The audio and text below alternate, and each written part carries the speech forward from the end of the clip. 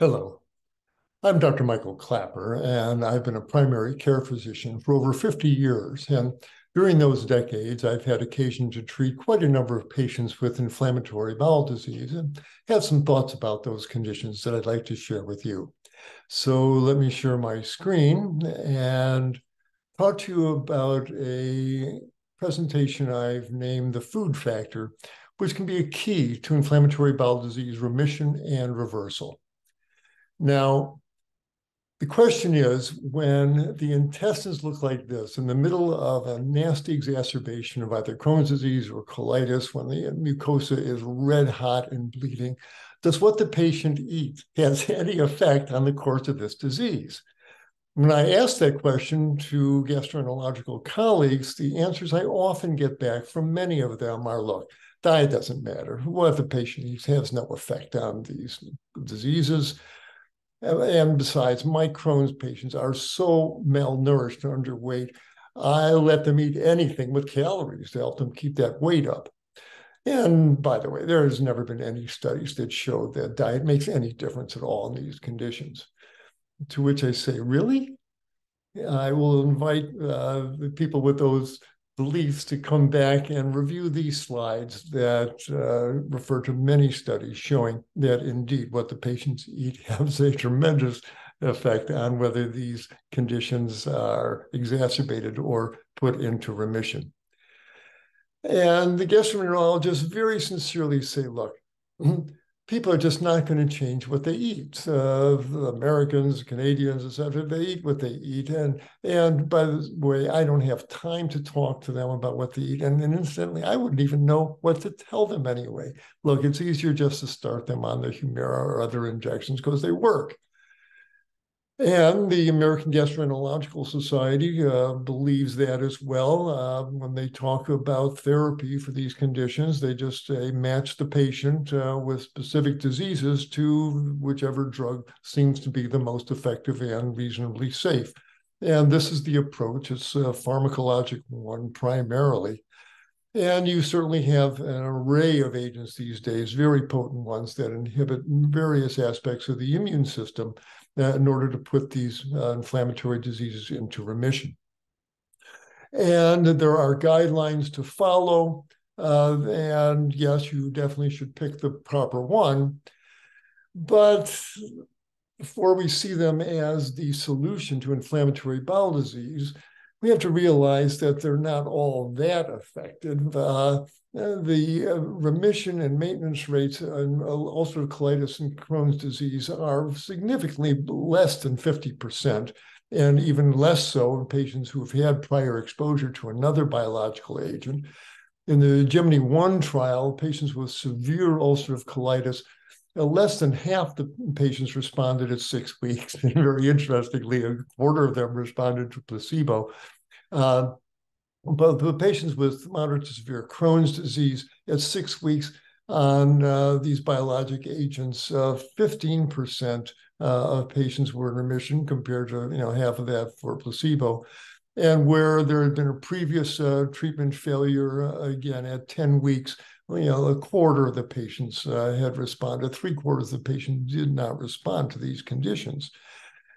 And these are not benign substances. There are consequences to suppress the immune system month after month after month.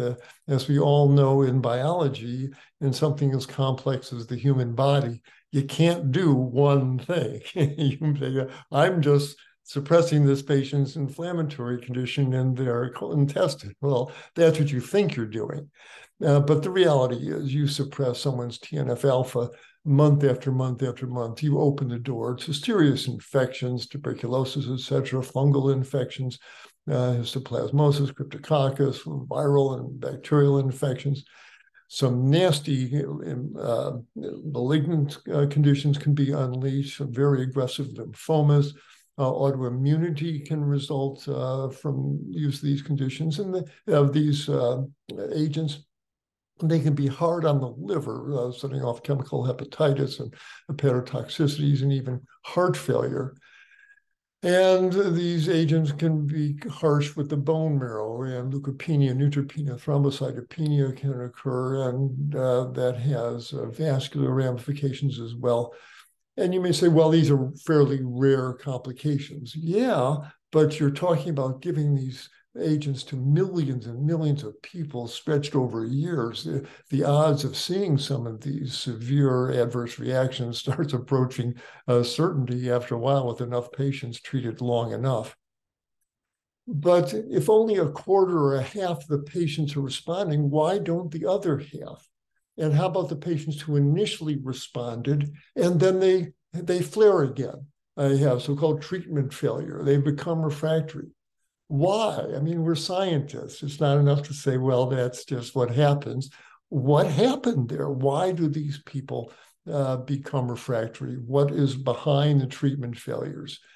The AGA tells us, well, if it fails with one drug, well, just change the drug and increase the dose. And again, they are solely focused on pharmacologic treatment for these conditions. I have to ask in this presentation, could we be leaving out something else, some other factor that promotes the relapses?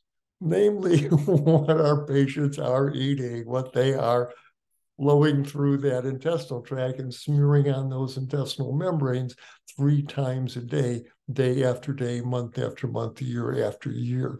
Is there anything in the standard American diet's food stream that could be initiating and maintaining this harsh inflammatory reaction? So again, the question, when the intestines are this inflamed, does diet make any difference? What the patient is smearing on those membranes, does it have any effect at all? And to come right down to it, is there no difference, doctor, between letting the patients eat chili dogs, French fries, black coffee, and beer on those intestinal membranes versus wet rice, mashed bananas, melon chunks, blended squash, or papayas? Is there no difference? Well, let's see if we can tease out some meaning behind these various food patterns. The incidence of inflammatory bowel disease is rising globally. The question is why? What might be changing around the world? Well, diet is certainly changing as the Western fast food diet infiltrates or metastasizes to societies around the world. And yet, we look in the textbooks and the journal articles, the two words you run into again and again for the cause of these diseases: etiology unknown. We don't know what's the cause of these conditions. Well, let's look at some of the factors that people are postulating. Genetics. It's a genetic issue here. Well, yes, there certainly seems to be a genetic component, but that's far from determinative. Various studies have shown that in monozygotic twins, if one twin has Crohn's disease, in 2 of the studies, only half the other twin gets Crohn's, and in one study, only 20%. And when it comes to ulcerative colitis, the incidence of the disease appearing in the other twin is far less than half, 19%, 40%, 16%. So clearly, genetics may be playing a role, but it's far from determinative, as far from a genetic disease as is hemophilia. Well, it's an autoimmune disease, and we don't understand autoimmune diseases. And the articles clearly say inflammatory bowel disease, an autoimmune disease whose pathophysiology remains uncertain. And so don't worry, let the researchers figure this out. We'll come up with more and more potent medications. Yes, there clearly is an autoimmune factor here, but and you find autoantibodies against neutrophils. Yes, when the intestinal mucosa is inflamed and bloody and infected and breaking apart, and cells are being lysed, absolutely.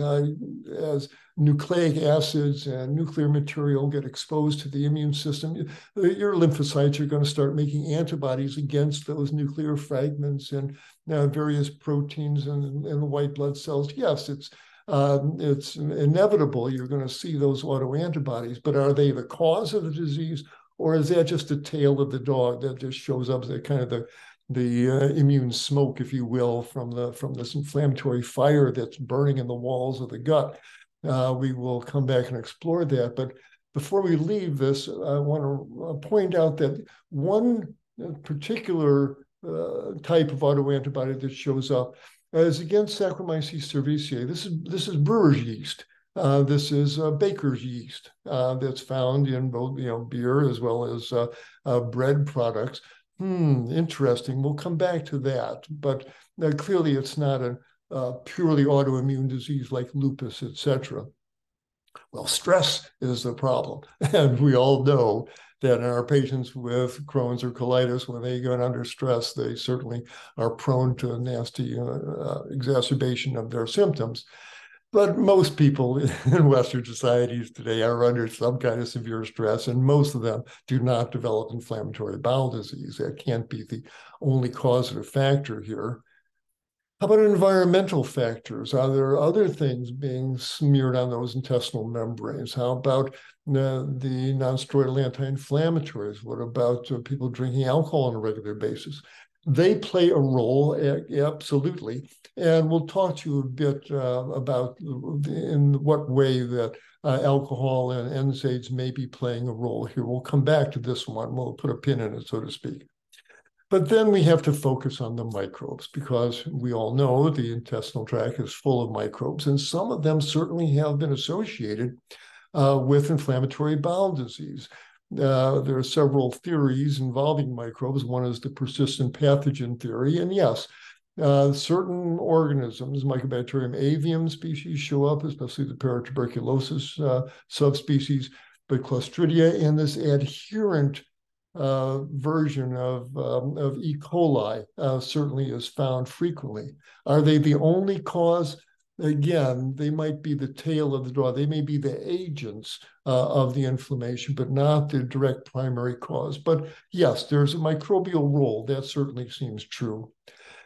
But then there's the excessive bacterial translocation theory, and that normally the microbes just live in the surface mucus layer and the very superficial cells of the intestinal tract. Here's where the microbes should be living. But sometimes if the surface mucosal membrane gets disruptive, the microbes will penetrate in deeper and counter the lymphocytes and the other immune cells just in the lamina propria, which then sets off this hellacious inflammatory reaction that we're all well familiar with. The question is, how did these microbes gain access to these deeper layers and the immune cells that lurk there? We'll come back and talk about how that might happen. And here we go back and pick up that pin. Well, alcohol and ibuprofen, naproxen, etc., they damage the mucosa, and that might be part of the breach of the intestinal mucosa that allows the microbes to then penetrate deeper and initiate that aggressive immune response. But there's other substances in the Western diet. Look at the label on a candy bar or ice cream, etc., and you'll see words like carboxymethylcellulose, polysorbate 80, carrageenan, mono and diglycerides. What are these molecules doing there? They are emulsifiers. They soften the components of the candy bar, etc., and increase the mouthfeel. But they are emulsifiers. They will liquefy mucus. And this might be one of the facilitators that allow those microbes to penetrate deeper into the gut wall. And then there's dish detergent. Who even thinks about that? But every time at the kitchen sink you're washing the dishes, you put a few drops of the dish detergent on your sponge and wash your glass out. Well, you rinse the glass out once or twice or three times, but you never get rid of every last molecule of sodium lauryl sulfate or those other detergents. And so the next time you take that glass out and drink it, a little bit more detergent goes down your gut. Again, small amounts, but we're talking about week after week, month after month. You're putting detergents on. The detergents liquefy mucus. Is that part of the chemical assault that allows the microbes to get into our gut wall? And so these microbes that show up there, what are they doing there? What could have invited them in? We see the above mechanisms might be how they penetrate into the deeper tissues, but what prompted their flourishing to begin with? Well, we're talking, of course, about dysbiosis and an imbalance in the gut microbes. What factors could account for that? What could be the cause of the dysbiosis? Now, 200 years ago, this wasn't an issue. In fact, we were constantly freshening up our gut flora with our connection to the natural world. The deer and the antelope, they have natural gut flora because they're eating grass, etc., pulling up clumps of grass that have soil particles clinging to them, and the microbes in the soil particles would populate their gut microbes. And we did the same thing, basically. We would pull out vegetables from the soils of the garden, maybe rinse them under water and then eat them. We would scrub them with chlorinated drinking water like we do now. Before there was indoor plumbing, when we were thirsty, we'd find the nearest stream and plop down and drink water. And we would certainly get microbes from the stream water, natural organisms. And when we dug wells, there'd be the, quote, natural microbes in the well water. And so the same microbes that populate the deer or the antelope's GI system used to populate ours as well. But welcome to the 21st century. Nobody's eating unwashed vegetables. Nobody's drinking out of streams. Nobody's drinking well water that's not been treated with chlorine. So the natural refreshing of our gut flora has been pretty much disrupted. And I'm not against chlorinating the municipal water supply. I don't want to be treating cases of cholera and typhoid fever. I'm sure you don't either. But in exchange for modern sanitation, it has cost us the connection with the natural world that used to keep our gut flora in balance. And instead, what are we pouring down our GI tract? A number of substances in the Western diet that are inimical to normal gut flora that are quite damaging. When we drink those cola drinks, we're drinking a solution of phosphoric acid. That's what gives cola drinks that bite on your tongue there. It's certainly bactericidal. The foods are sprayed with pesticides, insecticides like aldicarb, and that alters the gut microbiome. Of course, we drink that glass of wine with dinner, etc. That's going to change gut flora as well.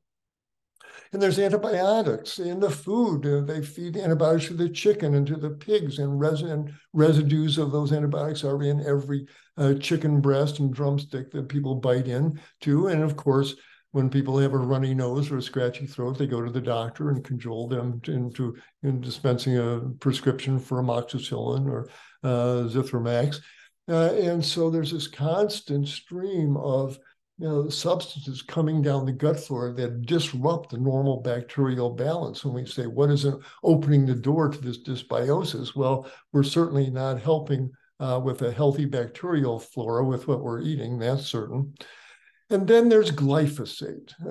Who has even had this on their radar screen until recently? This is in the herbicide Roundup that is so widely promoted now and used in agriculture pretty much worldwide. What's the problem with glyphosate, with Roundup?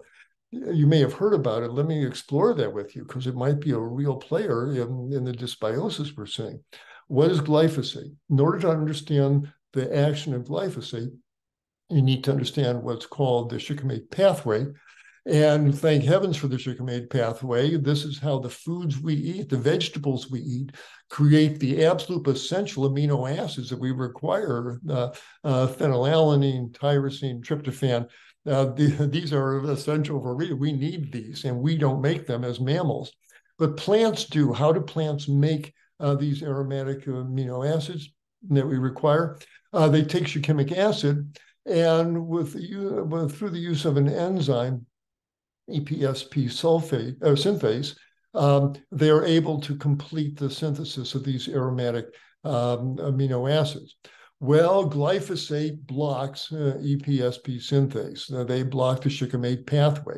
And for that reason, it keeps the plants, the weeds, quote unquote, from creating tryptophan, tyrosine, phenylalanine, and the plant dies without these essential amino acids.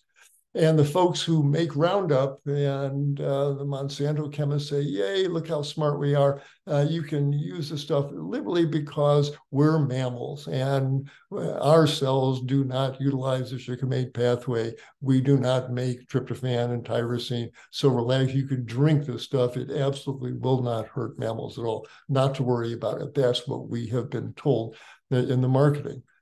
And yeah, it's true, we as mammals do not utilize the shikimate pathway, but our gut microbes certainly do. They are related to the plant kingdom, and they most certainly synthesize tryptophan and tyrosine and phenylalanine as part of their structural makeup. And they also use these amino acids as neurotransmitters that they throw back and forth to turn enzymes on, turn enzymes off.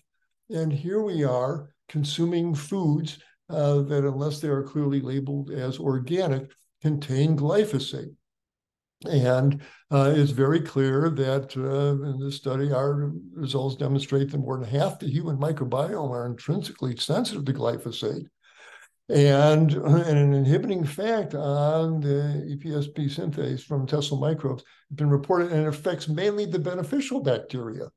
Clostridium and Salmonella, although troublemakers, are actually fairly resistant to glyphosate.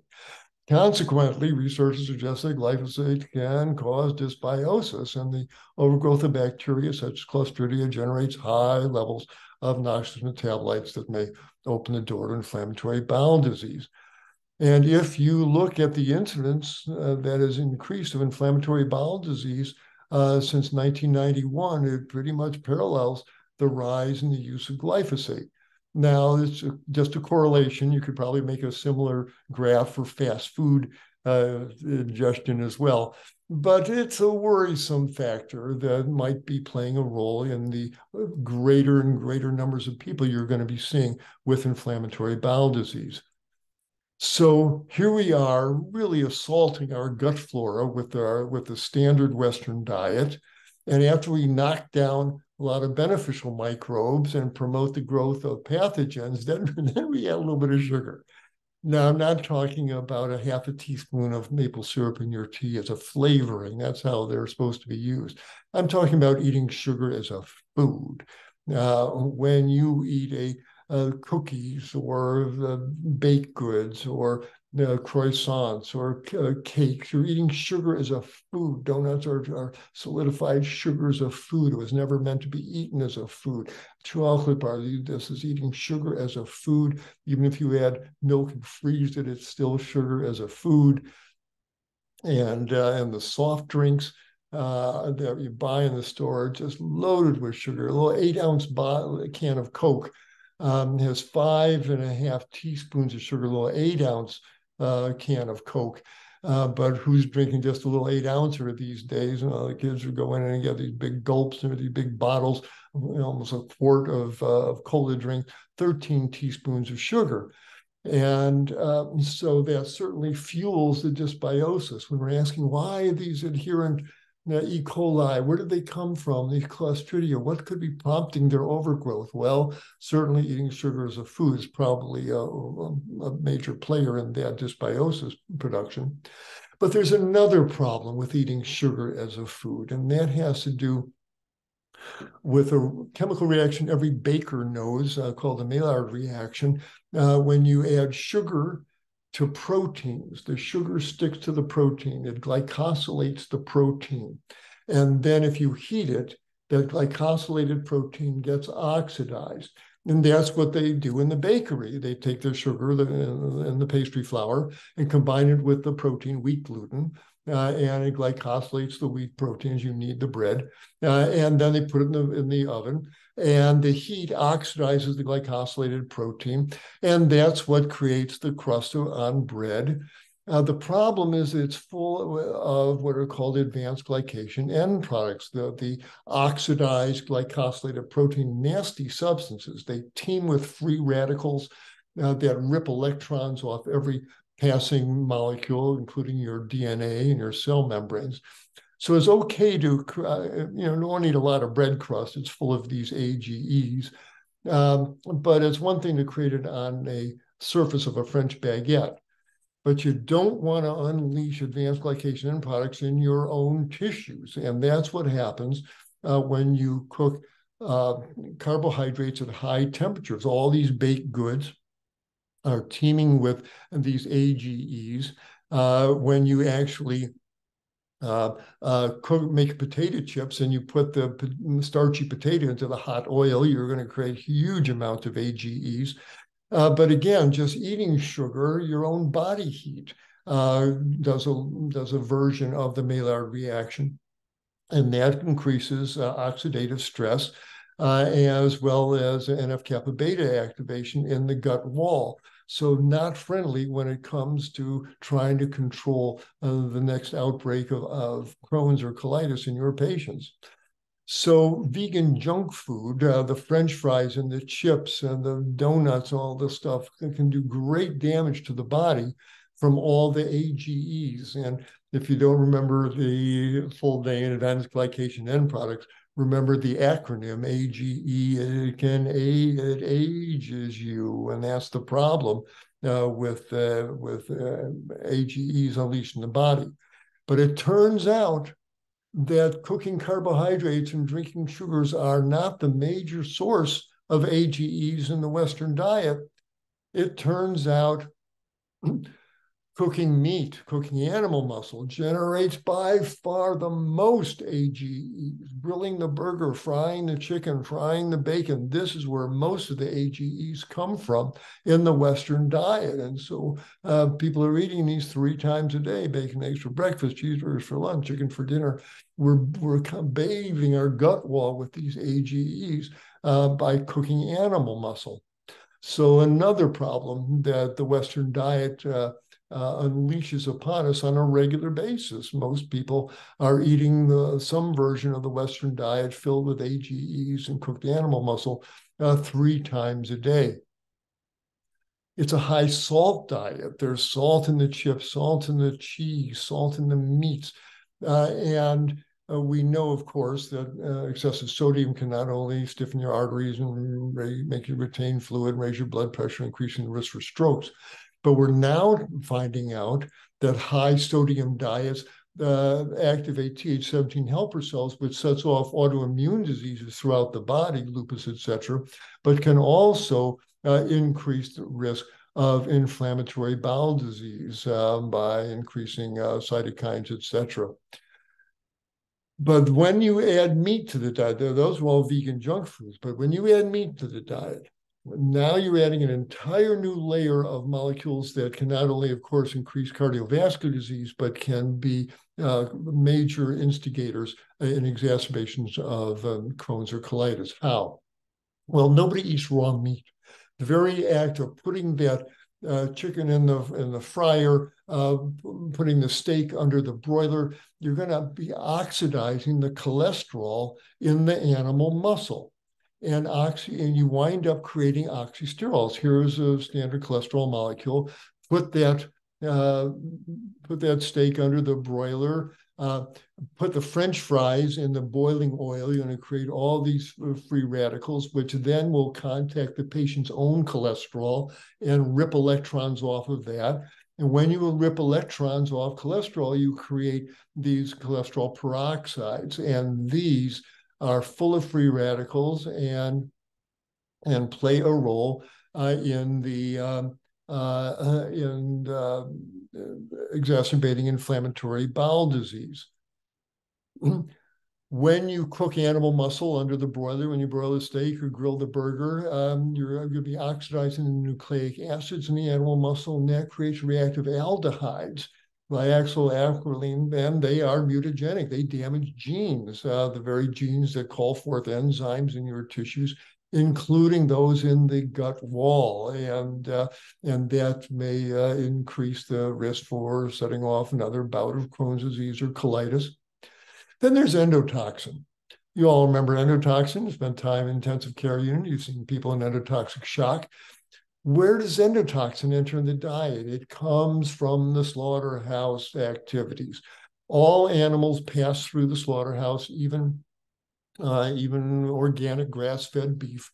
And as the carcass is eviscerated and the guts are pulled out, and you get inevitable spillage of the gut bacteria on the cutting surfaces in the meatpacking plant. And you can take a culture tube and swab any surface in the meatpacking plant and grow a luxurious growth of Salmonella, Shigella, E. coli, Citrobacter, Pseudomonas, the entire rogues gallery of enteric pathogens coat every steak or chop or chicken breast leaving the meatpacking plant.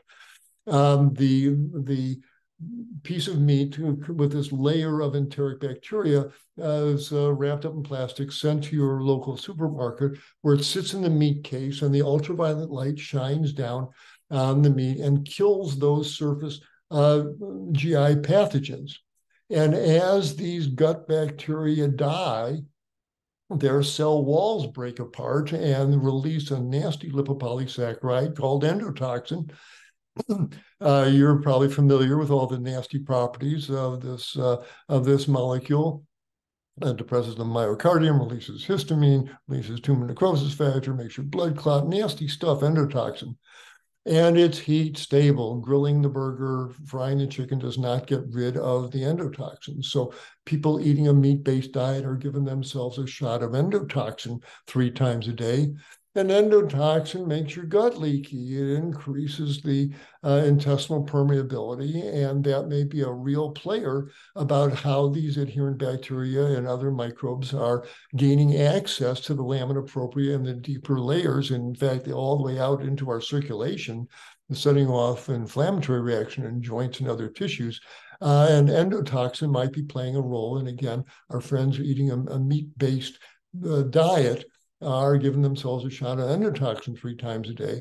Steaming broccoli does not produce endotoxin, assuming that it wasn't contaminated during the harvesting process. Then there's TMAO, trimethylamine oxide. What is that? Where does that come from? Again, the food we eat determines the microbes that live in our gut. And if you are eating a diet rich in meat and eggs, you're eating lots of carnitine in the meat and choline in the eggs.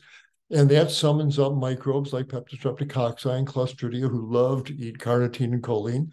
They turn it into trimethylamine that your liver oxidizes to trimethylamine oxide. From your artery standpoint, this is a molecule from hell. This drives cholesterol into the artery walls, prevents HDL from removing it. It's certainly a major player in cardiovascular disease. But it's turning out that TMAO makes E. coli more resistant to antibiotics. So it clearly plays a role in gut flora metabolism as well. Then there's dietary heme that makes red meat red. Well, it induces gut dysbiosis, aggravates colitis.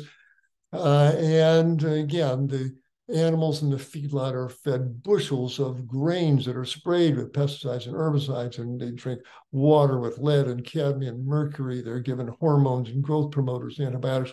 All these molecules accumulate in the animal's muscles. So when your patients bite into that chicken breast or that burger, they're eating the concentrated pesticides, herbicides, and toxins that have accumulated in that animal's muscles over its life. This is part of the onslaught of the Western diet that inflicts upon our bodies. I call it the postprandial red tide. And then we could spend the rest of the lecture just on the individual components. I've mentioned quite a number of them here. But it's a fatty tide, it's a salty tide, it's a sugary tide, it's antigenic, it's acid forming from all the sulfates and phosphates. It's mutagenic, damages genes. It's certainly carcinogenic. It's from the cooking the animal muscle. It's atherogenic. It's pro-inflammatory. It disrupts enzyme reactions throughout the body, but it's certainly no friend of the patient with inflammatory bowel disease, because as these hitchhikers, these molecular terrorists, if you will, that the patient's putting down their gut with every meal, as it flows along the gut wall, it's going to have effect directly upon the gut mucosa, not just upon the microbiota that live in the gut wall, but it certainly affects the gut wall itself.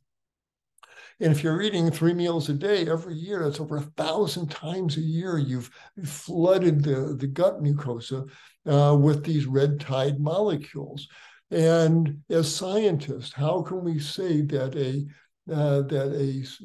mixture of these molecules, endotoxin free radicals, detergents and aldehdydes and alcohols and arachidonic acid from the meat and fructose, that this has no effect on the patient's gut wall? Really, doctor? I mean, how can we ignore this very, very powerful chemical influence here? There are studies that certainly validate the concern about diet and inflammatory bowel disease. High fat, high sugar diets increase Clostridium and other pathogens. If you're eating lots of meat and as we mentioned, you're going to foster the population of Firmicutes and Clostridium microbes that are pathogens to the gut wall. There's going to be a high fat diet, so that's going to make the liver put out more bile that comes down, and the Clostridia and the Firmicutes that you fostered with the high fat diet are waiting there, and they will take that bile that's coming down at the gut and oxidize it into secondary bile acids that can be quite toxic to the gut wall, as well as hydrogen sulfide, etc. But if one is eating a diet high in whole plant fibers, the population of Firmicutes and Clostridia recede a bit, and what flourishes are the beneficial Prevotella species. And they are the gut wall friends. They will digest the fatty acids, long-chain fatty acids, into short-chain butyrates that promote the gut wall health, suppress inflammation, inhibit cancer growth. We're plant-eating hominids. We've got basically the same gut arrangement that our gorilla and bonobo cousins have, and they're up in the trees eating leaves and fruits and developing these massive muscular bodies. We've got a similar digestive system set up to digest plant fiber, not animal flesh. But there's other substances in the Western diet that can be a problem for our IBD patients. The vegetable oils that the fries are cooked in and the salad dressings are full of, they decrease the beneficial bacteroidetes, and they also increase gut permeability. They make the gut wall more permeable. And again, the fast food diet is filled with these vegetable oils, and that increases free radicals, increases the damage from the endotoxin that is also in the meat-based burger, that the lunch that the patient is eating. Well, I think the food factor is something that we should not ignore. The standard Western diet seems to be full of substances that increase the risk for exacerbations of inflammatory bowel disease. Is there any good news on the food front? Well, yes, there certainly is. Studies show the diet rich in healthy fiber, complex carbohydrates, show less pathogenic species. They also increase the good guys, the beneficial bifidobacteria, where refined sugars mediate the overgrowth of opportunistic bacteria like C. difficile and C. perfringens. Eating an apple a day keeps the doctor away. Well, one reason why it might is that there's an oligogalactan in apples that suppress endotoxin-induced enzymes that cause so much of the damage that endotoxin induces. So eat your apples and all the good plant foods that have some of these beneficial fiber components. And studies on patients eating predominantly or completely plant-based diet have a very different population of microbes in their colon. And maintaining a plant-based diet results in significant shift of microbes while the total cell numbers remain unaltered. It doesn't damage the gut wall in any way, doesn't increase neoplasia risk or anything like that. And here's a very interesting study. When they look in the people in Japan who have a significant instance of Crohn's disease there, and they say, what are these people eating? When they look at a broad population, they see a significant incidence of eating foods that contain high levels of total fat, animal fat, omega-6 fatty acids and vegetable oils, animal protein, milk protein. Fat, animal fat, vegetable oils, animal protein, milk protein. What kind of meal provides these kind of Crohn's enhancing substances? How about burgers, fries, and a shake? Is that not an express package of these molecules that seem to be associated with Crohn's disease? These animal-based foods have no fiber at all in them, where we see the fiber is certainly beneficial. You're not going to find it in a fast food diet. And remember, we saw a bit back that when we were looking at antibodies, we're finding out that Saccharomyces cerevisiae seems to be one of the instigators for autoimmune antibodies being generated. And indeed, it turns out that yeast may be a player. And in my patients with Crohn's disease, I have them pull out all the yeast products, all the baked goods, all the breads, and the beer. Any place that Saccharomyces is found, probably not the friend of the patients with inflammatory bowel disease.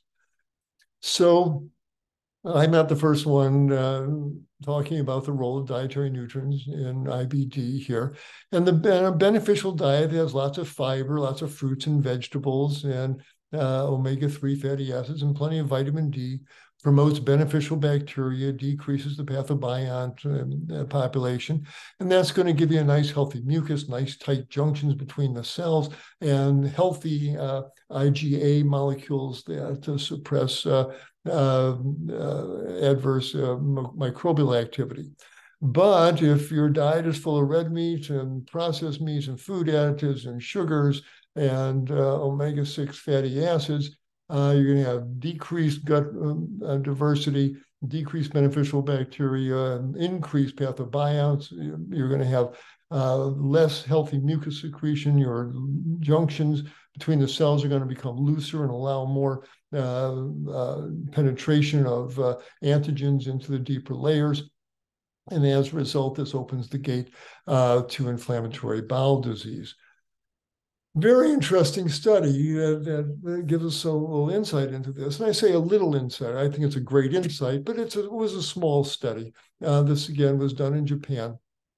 22 Crohn's disease patients were placed into remission, either after a big course of steroids, or surgically they had the inflamed gut sections removed. But 22 patients were currently in remission. The only advice they were given was to eat meat in your diet just once or twice a month. Okay, you don't have to stop it completely, but just hold it down. Instead of eating it every day and 3 times a day, just have it, once every other week. Have a small piece of fish or chicken or whatever. It's a semi-vegetarian diet. Of these 22 patients, 16 of them agreed to follow this diet. 6 of them decided not to. Fair enough. In the 16 who maintained the semi-vegetarian diet, just had meat once or twice a month, remission was maintained 94%. Well, here, I'll show you. Here we are at 1 year. The folks in the semi-vegetarian diet, a year later, all of them were still in remission, where half of the folks eating the meat had already relapsed. And at the 2-year mark, 90% of those 16 folks were still in remission. Sorry, my artist misspelled vegetarian there. But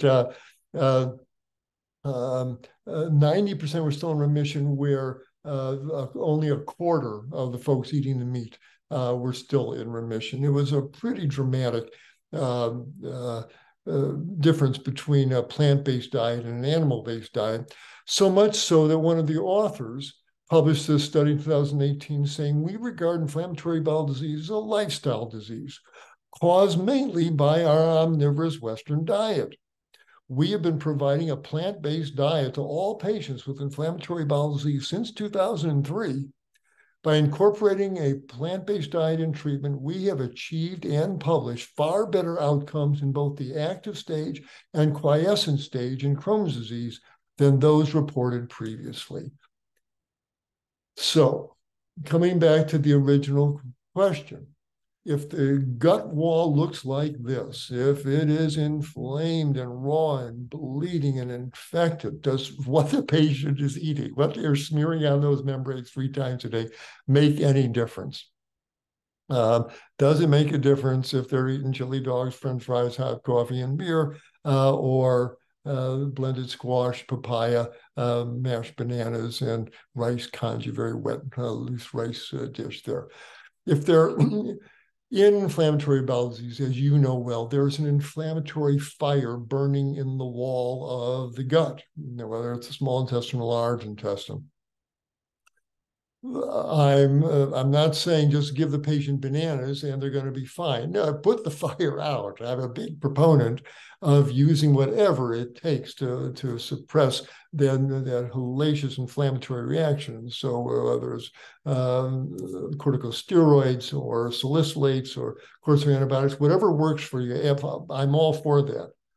But the response that we classically get is, yeah, the prednisone works, but when you taper off the prednisone, well, they all flare again.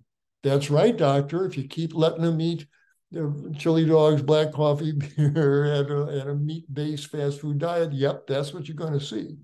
But my plea to you is take advantage of the respite once the patient's in remission, and along with putting the patient in remission, that's the time to change their diet, is to make nice to that gut wall. You want to put foods down the intestinal tract that as they slide along the gut wall, they give the chemical message to the tissues and to the flora, shh, calm down, so okay. And again, here's the classic foods that we use for the first few weeks to settle down the patient's gut wall there, mashed bananas, blended squash, and you can look up how to make a congee. It's just rice with lots of water in it. Papayas, melons, these are very soothing for the gut wall. So like Dr. Chiba, who published that study I just showed you, consider a whole food plant-based nutrition as a foundation of effective therapy in inflammatory bowel disease. I have a 4-page handout that I give to all my patients with inflammatory bowel disease, and I've made that available to your chief of service here. Anyone who would like to see this, you can go to my website at drklaper.com, and you can download this for yourself. So here's my 4-step regimen for my patients with inflammatory bowel disease. You can modify it as you see fit. And the first thing to do is stop the offending foods. If the patient is complaining of a headache, I said, when do you get the headache? Well, every time I hit myself in the head with a hammer, I'd say, well, why don't you stop doing that and see if we don't get improvement in the headaches. Same thing, stop the meat and the dairy and the oils and the refined sugar, stop the yeast and the process, stop all that stuff. Get them on a truly healing regimen. The steamed and blended vegetables, rice congees, green smoothies. Recipe is on my website, but this is basically blended kale and broccoli, a little bit of almond milk, and maybe 1 banana so it doesn't taste like lawn clippings. But that's a very smooth, soothing mixture to slide along the gut wall while it's inflamed. Vegetable broth works very well. There are some supplements seem to be helpful. Liquid magnesium can help. Vitamin D makes all mucosal membranes stronger and healthier, and that's certainly of value here. These folks may have deficiencies of B12, B6, vitamin K. So good multivitamin that has these components to it, I think, can be beneficial. There's some studies indicating that wheatgrass juice, a shot of that every day, an ounce or two. Curcumin that's in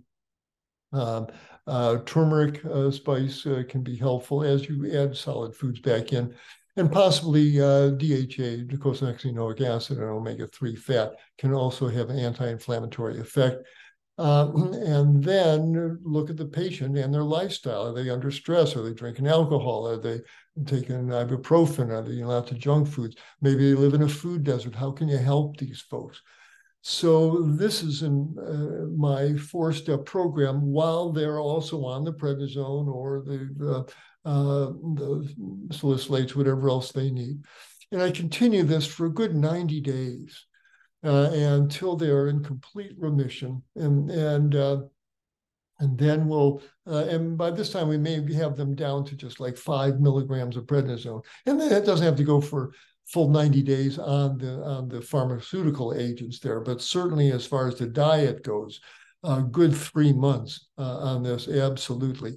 And then you start tapering off the salicylates or the steroids. And so again, if you can get them in remission in 30 days, you can certainly start the steroid taper. Doesn't have to go for full 90 days here.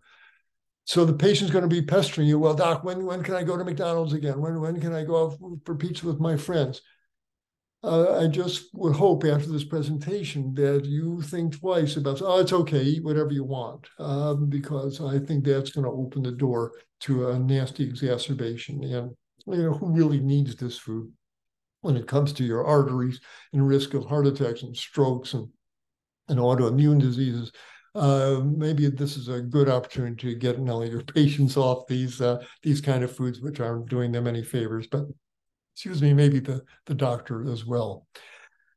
Can a patient thrive on a whole food plant-based diet? Absolutely. I've got lots and lots of patients in my practice that consume plant-based foods exclusively, oatmeal and fruit in the mornings, lunches and dinners, colorful salads and hearty vegetable soups, and sweet potatoes. There's a vegetable taco here, green and yellow vegetables, fruits for dessert. A daily diet of foods like this can easily give you, well over 80 grams of protein, lots of fiber. And it'll bring down your blood pressure, cholesterol, etc. But absolutely, we don't need meat to be healthy, or to get protein. There's plenty of protein in the beans and peas, chickpeas and lentils and whole grains and nuts and seeds. Protein deficiency is not an issue on a diet based on whole plant foods, not Oreo cookies and cola drinks, but whole plant foods will easily meet nutritional requirements. So doctors who hear this say, listen, okay, fair enough. I see there's sense in what you're saying, but look, I don't know anything about nutrition to talk to my patients. I don't get paid to do this counseling. I don't have time to do this counseling. I got a waiting room full of people out there. Well, the good news is, doctor, you don't have to do this counseling. There are trained professionals who are more than happy to do this counseling for you. If you just do a search for plant-based dietitians, you'll find that they are everywhere. Here they are in Houston, here they are in Ann Arbor, Michigan, here they are in Providence, Rhode Island. Seek and you shall find. They're probably right on the staff in your own hospital. And if you have to talk to them about coming up with a dietary program for your inpatients as well as your outpatients based on whole plant foods, it should not be difficult to do. There's plenty of help out there for you. And there are now gastroenterologists who have completely devoted their practice to plant-based nutrition and using this very powerful modality to help their patients with these dreadful, life-shattering diseases that Crohn's and colitis can be. Here's Vanessa Mendez down in Miami. Here's Will Bulsiewicz in South Carolina. Here's Angie Sadeghi in Los Angeles.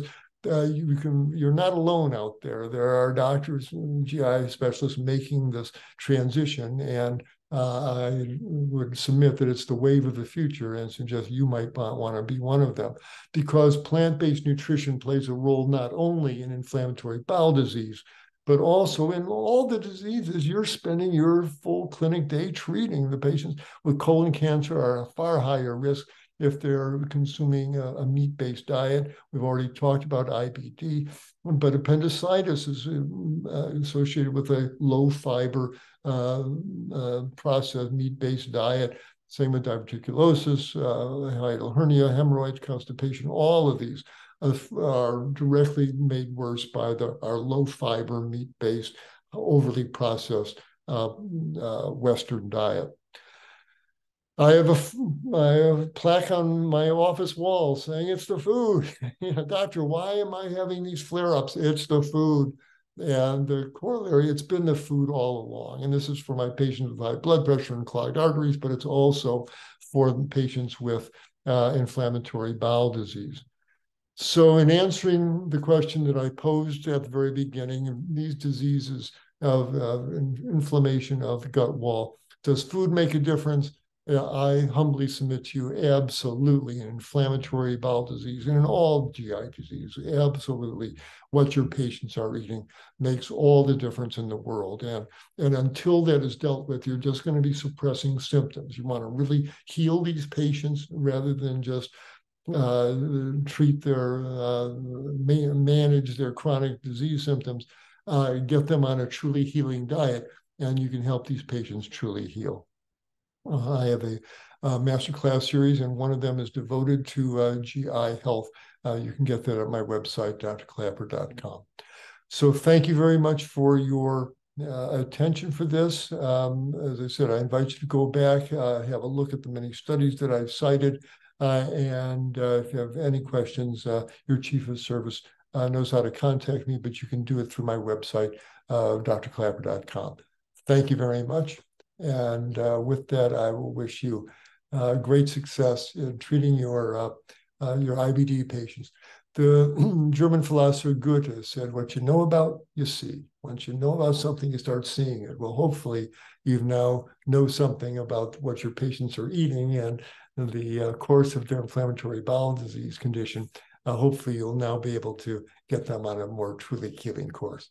Thank you very much. I wish you and your patients all the best.